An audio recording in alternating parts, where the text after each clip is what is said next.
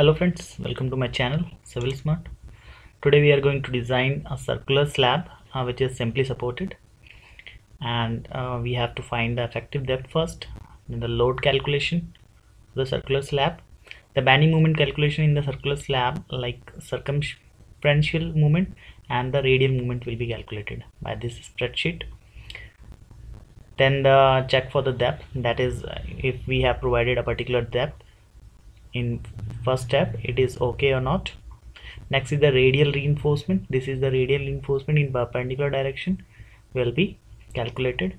And finally the circumferential reinforcement, these in the circular direction, this is the circumferential reinforcement, these red portion, right? So finally we will design the circular slab which is simply supported. Now what we have a condition that we have to design a circular slab having an internal dia. This is the room for which the circular slab is designed. You can have a circular slab in room, in dome shell also. So this is the internal dia. We have to put our input in these pink cells only. So let's start. Internal dia is 5 meter. So radius is A is d by 2, 2.5.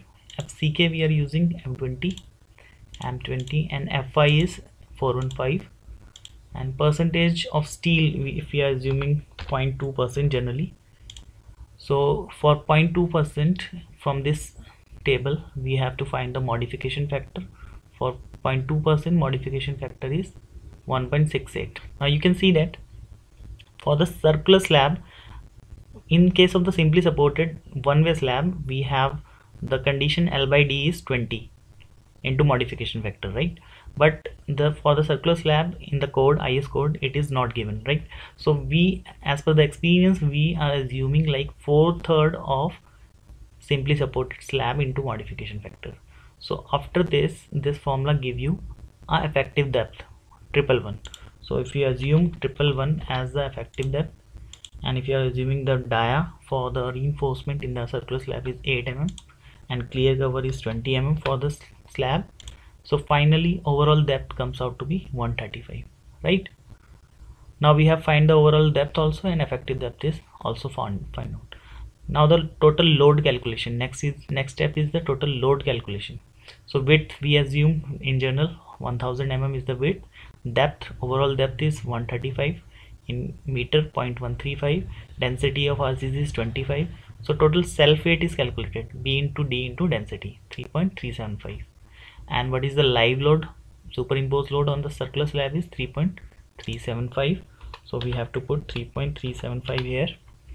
And finish load of the above the circular slab, if there is a finish load of particular tile, particular stone is work is there, so 1 kilonewton per meter is the finish load.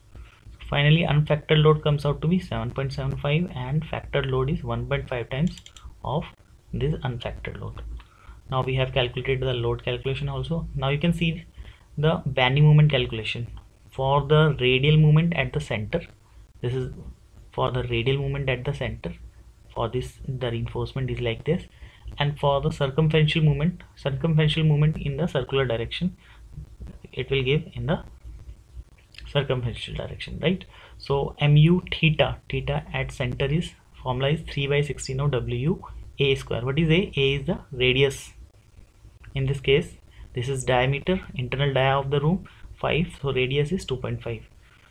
So by this formula, radial movement at the center is calculated 13.62. Circumferential movement will also be same at the center, but the circumferential movement at the edge is different. It is reduced due to the hoop stress. So 9.08 kilonewton meter. Now check for depth. How will you check? The coefficient is 0.138 for Fe415. So D required is calculated 70.26 by this formula. So D provided, we have provided the depth is 111. So D provided is greater than D required, so it is okay. Now D in other direction, like if you placing in the bottom portion is like this and top portion is like this, so 111 minus 8, so it is D in other direction, effective depth. Now the radial reinforcement, if here, so AST required is calculated by this formula 398 mm square. If you are assuming 8 mm dia, so now you can see in radial reinforcement in this perpendicular direction 8 mm 120 mm center to center is calculated, right? Now the circumferential reinforcement at the top, this red portion is a circumferential reinforcement. So D in other direction, now the top reinforcement you are providing circumferential, so D in other direction minus again the dia of the assumed dia, so 95 mm is the effective depth. So AST required at the edge is 282.33 mm square. If you again assume 8 mm dia, now you can see rules for spacing 3D 300 mm spacing required, so 170 mm is the spacing required. So in case of the circumferential steel, it is to be provided at a particular distance, and what is the distance? 2/3 of LD. LD is the development length. LD is the development length. So 2/3 of LD, and what is LD? 47 times of phi. If you are using 8 mm, so finally 250 mm is the length for which circumferential reinforcement is to be provided, right? So number of bars, length divided by spacing. What is spacing? 170 mm plus 1 is 2.47 numbers. So hence total number of bars are required is 3 numbers. So 3 rings are required in case of circumferential reinforcement. These are the 3 rings.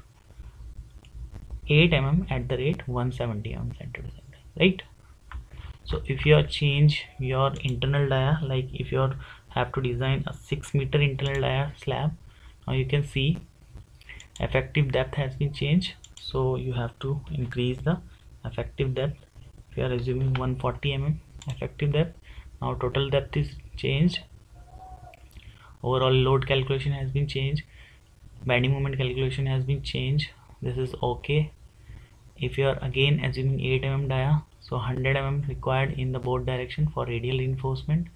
And if you are assuming again 8 mm dia, now you can see 8 mm dia at 140 mm centimeter and 3 rings are required. Fine. So friends, this is the circular slab, simply supported slab we have designed through this spreadsheet. If you want this Excel sheet, please mail me or WhatsApp me on my WhatsApp number. Thanks for watching.